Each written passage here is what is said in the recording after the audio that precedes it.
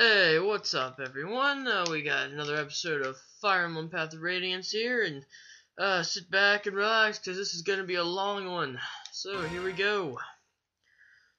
This is going to be like Path of Radiance Marathon. This one, Chapter 17, is a lengthy one. So, let's see what we have here at Phonesis Hall. Is that it? Wait, there's more. It seems that Prince Rayson was able to escape through Tanis' villa and make his way safely to Syrene's forest. However, we have word that Tanis' men have entered the forest in hopes of recapturing the prince. We've not a moment to waste. Please, O King of Hawks, reach out your mighty talons, strike down these wretched humans, and rescue Prince Rayson. I implore you, your majesty, take wing at once. Why is Naysala not here? His Highness must not be seen here at this time. What's going on, you old buzzard? King Kilvus is the White Prince's friend, isn't he?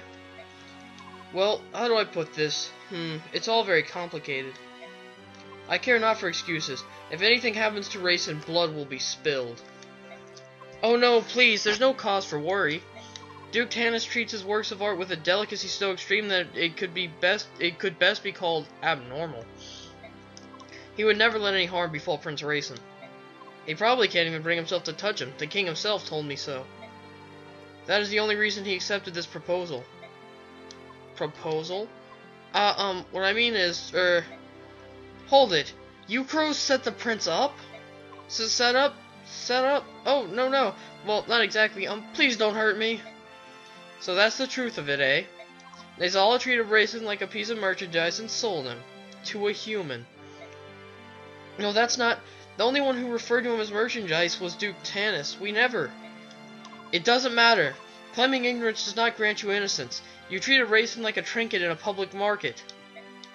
Oh, dear. If Rayson hadn't escaped on his own, perhaps the Crow King would have rescued him when things cooled down.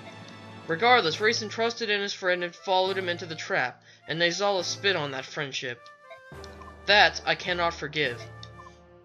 Your assessment of this old bird is correct. I am a worm, nothing more. But please, I beg of you, temper your outrage. Let it cool. You're unbelievable. What is it with you crows anyway? Everything you do is so dirty and deceptive. Well, we will never understand your ways. Do you hear me, Grey Wings? I hear you well, young hawk. But our nation has its own issues. Please, this is not the time to yell at a tired old man. You must hurry to Prince Rayson's side. Once he is safe, you can punish me in any way that you see fit. Tear me limb from limb if you wish. But please, go to Prince Rayson, I beg of you. This begging is unseemly and unwanted. We would rescue Rayson regardless of this pathetic show of tears. Return to Kilvus and report these events to your accursed king. Tell him when this is over, King Tabarn of Phonesis will be paying him a visit. Yes, your highness. I know he deserves it, but I still feel bad for badgering the old coot. Your majesty, what will we do now? Ulki, use your ears to pick out the sound of Rayson's wings, then tell me the direction from which it comes. At once. Janeth, use your eyes to peer between the trees and find me a road. You got it. Human scum. If you think to replay that night from 20 years ago, you'll get no quarter from me. Well, isn't this lovely? Maynol Cathedral. Now we're back in Binyan. Is that you, Soren? You're up early. Actually, I'm always awake at this time. Really? Yes, you're the one who's up earlier than normal. I want to finish our mission today. I think my nervous energy woke me up. I understand. The last 2 days spent searching Syrene's forest for that heron have been frustrating and fruitless. I'm sure he's in there somewhere, but... I agree, and Duke Tanis' men are still hunting away. They must think that the heron is there as well. The only place left is the forest's heart. That's where we should go today. With luck, we might finally locate our target. I get the feeling it's going to be a long day. Oh, you have no idea. Alright, battle report. Nephany was the MVP, but she still didn't get any strength. Yeah, everyone performed well. That's all. By your leave, I will excuse myself. As per usual. Alright, so I'm gonna manage the people, then I'll do some supports and some info, and I'll be back. Alright, I'm back. Got all my units all finished. It should be good. So, just quick, I want to mention last chapter, I missed a couple of chests in the mansion, in the center area. I noticed it in editing, and I just wanted to make note of what was in those chests. In one of them, there was a Draco shield. Not too terrible, you know, just a boost in defense, 2 points, it's not bad. But the other one is something I really would have liked to have gotten, and I can't believe I was stupid and missed it. It was a full guard, which, if given to a unit and equipped, it prevents them from taking damage from things that would do bonus damage to them. Like Jill, if I gave it to her, she would not take any extra damage from wind magic or arrows or lightning magic if she's weak to it in this game. I'm not even sure. Where is she? Where's Marsha? Marsha wouldn't take bonus damage from arrows and wind magic. It just, and like, or if I gave it to where is she? Arky, one of the two. If I gave it to Mordecai, he wouldn't take. He's got smite. He wouldn't take extra damage from fire. So just thought I'd mention that because that was stupid of me to miss that. But anyway, let's do some supports. Ike's got one with Soren. Let's go. Do you have a second Soren? What is it, Ike? What's wrong? You've been quiet and moody for days. What's going on? Well, yes. It's nothing. You've never worried about who you are, have you? Your family? Where you come from? Who I am? Well, not really. No, I guess I don't understand what you're getting at. I had a father and a mother. I don't remember much about her, but otherwise, no complaints. It must be nice. It must be nice to have loving parents. You need people to experience your childhood, to help shape the person you will become. Without an adult around to affirm and support them, a child can't know which path to take, or who he really is. Don't you have any memory of your parents? No, the woman who raised me was not my birth mother, and she wasn't all that fond of me anyway. My earliest memories of her are saying, "Why me? The world isn't fair," or "Stay away from me, child." No love, no affection. She took care of me out of some sense of duty that she didn't really possess. Stop it, Tat! Stop! When I was about 4, a nearby sage came by and asked to take me in. He said I possessed rare magical talent. I remember the day clearly. My caretaker was delighted to give me up. In fact, she seemed almost delirious with pleasure. Smiling like a madwoman as she handed me over, the sage even gave her gold as compensation, not that it was necessary. Oh, Soren, I had no idea. The sage was old and knew that death would soon come for him. His only goal was to teach his art to an apprentice. As time was short, he put me through terribly rigorous magic training. We worked day and night, without cease. I didn't even have time to think about who I really was, but it was still a better life than I had ever known. When the sage died 2 years later, I had acquired much magical skill, perhaps too much for a child of my age. At any rate, once I had eaten all the food in the sage's hovel. All the sage in the food's hovel. Yeah, we're gonna eat sage. We're just gonna eat spices. I left and walked for days to find help. Upon reaching civilization, I came to another grim realization. I couldn't speak. Not a word. Soren. Oh, I could read and write better than most of the villagers, and I can understand what they said. I just couldn't talk. I couldn't help it. The woman and the sage both used to hurl words at me. Unkind words, usually, but I never needed an answer, so... Soren. Huh? Oh, I apologize, Ike. I should not have made you listen to such nonsense. Soren, it's no nonsense. It's awful. It's the most terrible thing I've ever heard.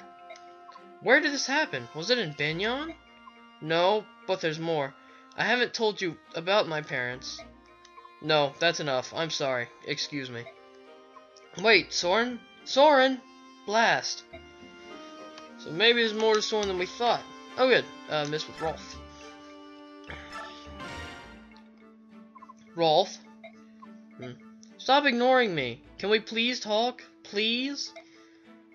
I don't blame you. I just wanted you to know that. Not everyone we run into is evil. Some of them might just be caught up on the wrong side. So I wasn't thinking about that. Is that what you mean? What? No. We're not finding targets. I know the difference. Targets don't squirm on the ground and gurgle in pain. Targets don't make the grass slippery with blood.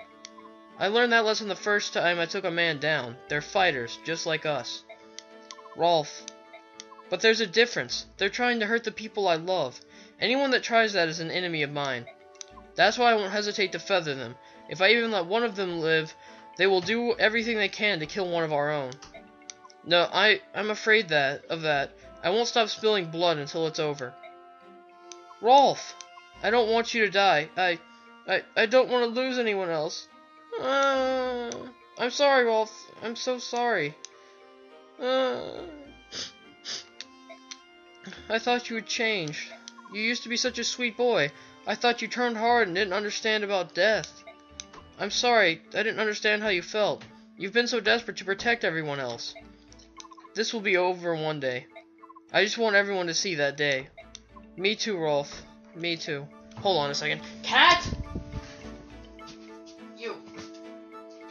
Stop, okay? There, go. Shoo.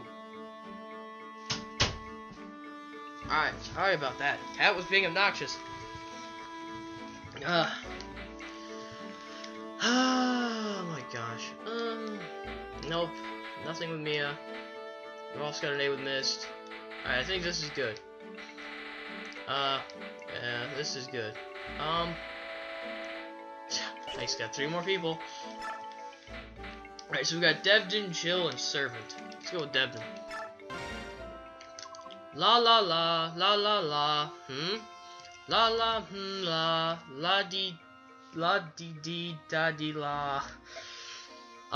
Hey there, you have a minute? Oh, Captain, how are you today? It's Commander, not Captain. Well, you seem to be enjoying yourself. That's because this garden is so pretty. Devdin loves all plants and flowers. How about you, Commander? They're alright, I suppose. That makes Devdin rather sad. Alright is not a very strong feeling. It is boring. You should be a more emotional commander. Even things you're used to will show you something new if you look hard enough, and discoveries are exciting. That's what life is all about. At least, that's what Devdin thinks. Some degree, and that makes Devdin upset. Some disagree, and that makes Devdin upset. You may be onto something. In Crimea, when my father was still alive, I think I was more open to such things, but now, I just don't have the time. Honestly, all I can think about is defeating Dayin. I have no energy left to spend on flowers. If you talk like that, you will never defeat Dayin. What did you say? The war is new. If you are already so focused on preparations, you'll wear out before the fighting begins. Hold on a minute. Alright, Jill. Here you are. We've been in Benyon for a while now, so tell me something. Why are you still here?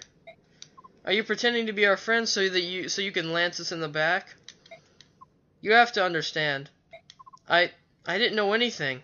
I was born and raised in the Talrega region of Dayin. It's a very remote area. My father was a soldier, and I grew up thinking that I, too, would one day be a soldier to make my father proud. My life was simple. I questioned nothing, doubted nothing. Do you know the first thing we were taught in Dayin schools? Subhumans are evil. Subhumans are the enemy. Subhumans must be eradicated. The army stages periodic subhuman hunts. We'd find refugees from Benyon hiding in our mountains and forests. You participated? You don't get it. That's just how things are in Dayin. No one taught me the word Laguz. No one taught me that subhumans could be like this. No one cared. When I saw the bird tribes at sea, I was convinced that the teachings were true. They were inhuman monsters. But later, I saw the dragons push your ship off the reef, and it confused me. What if I had been raised to believe a lie? My heart pounded at the thought of it, and my doubts only grew with time. So you decided to remain aboard in order to ascertain the truth. That's your true motive, isn't it? How did you know? I've known a lot of soldiers, and none would ever accept charity from an enemy. It would wound their pride. You obviously have pride to spare, so I knew there was some other factor at play. Oh. Well, have you reached a conclusion? What will you do? I want to stay here. At first, I thought I could protect my old life, that I could prove the subhumans were monsters. But I was wrong, and now things are different. The Laguz. I want to know the truth about them, and I need to base that on what I see, not what I am told by others. In that case, you can stay as long as you like. I appreciate it. I think meeting all of you was a very good thing. So that's nice. And servant.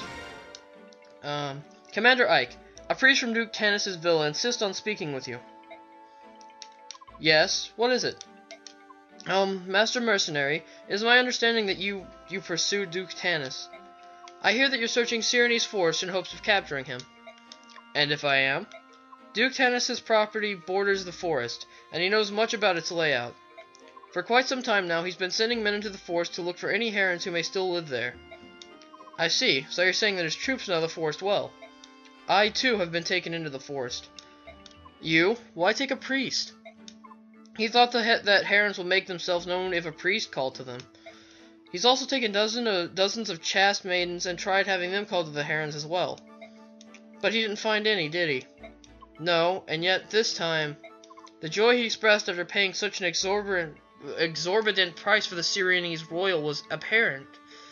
I think it's apparent. It was not natural. The Duke has gone mad. To think that he would dare to defy the Apostle. He is damned. And here you stand. You're going to tell me that you remember about what you remember about the forest, even though it means you're betraying Tanis, right? You read me well. To begin with, the heart of the forest was divided into 3 large sections, maybe more.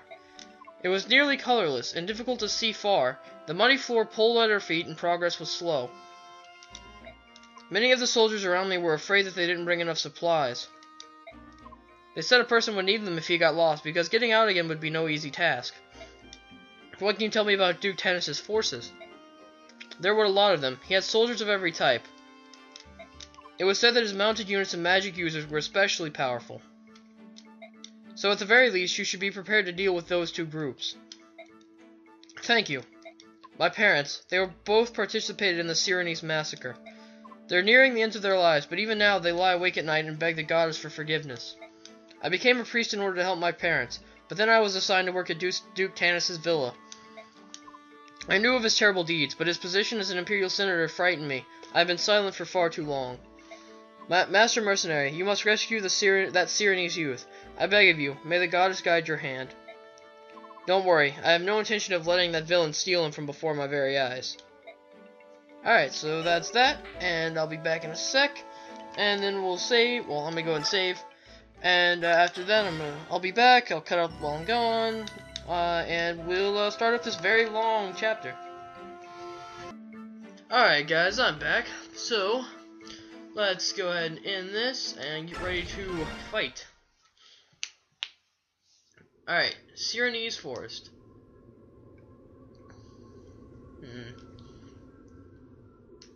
I believe this is the place where we ended our search yesterday.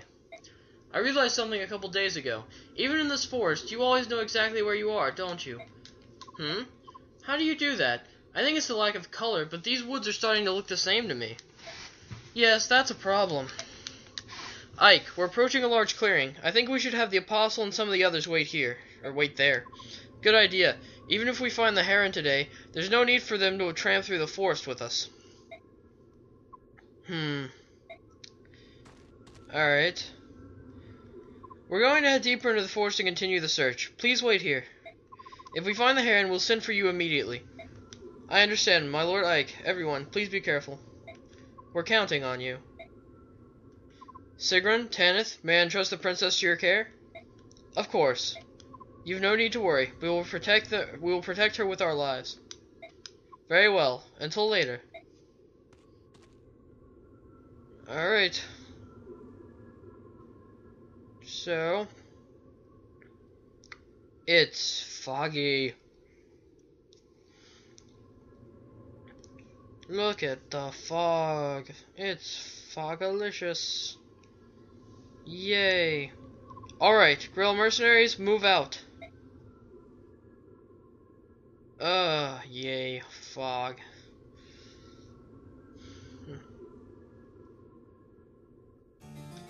Gah!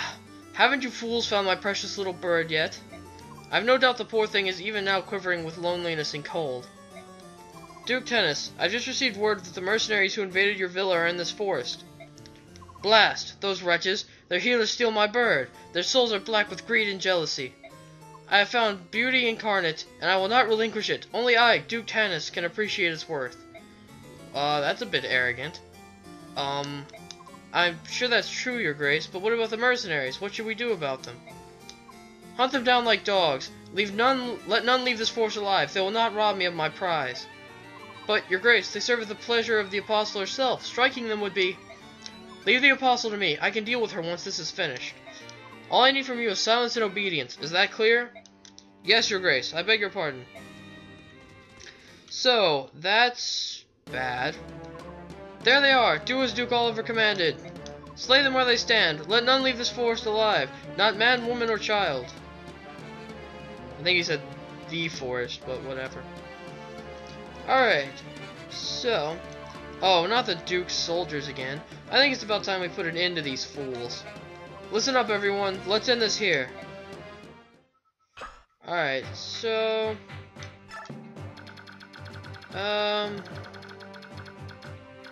Hellfire, Thunder, Longsword, Killer Lance.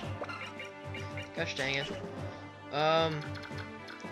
Sniper, Knight. Just looking at the enemies quick. Get an edge. Poison weapons. Lagoo's bow. It's a good thing I'm not big on using Lagoo's then. Alright. So, you notice there's an area over here that's just empty, and over here, and over here. This chapter is a 4-part chapter. This is 17A. Then here's B. Then over here is C, and down here is D. So that's basically how this chapter is gonna work, and it's probably gonna be quite lengthy. But let's. By the way, just a quick note: by the end of this chapter, you're going to want Ike level 20. Just gonna make this known. Now I'm gonna get my units in position. I really hope Neffany gets some strength if she levels up. That would be great. I also need to start leveling up bulk, but this looks good, so I'm gonna go ahead and save. Day breaks. And fight.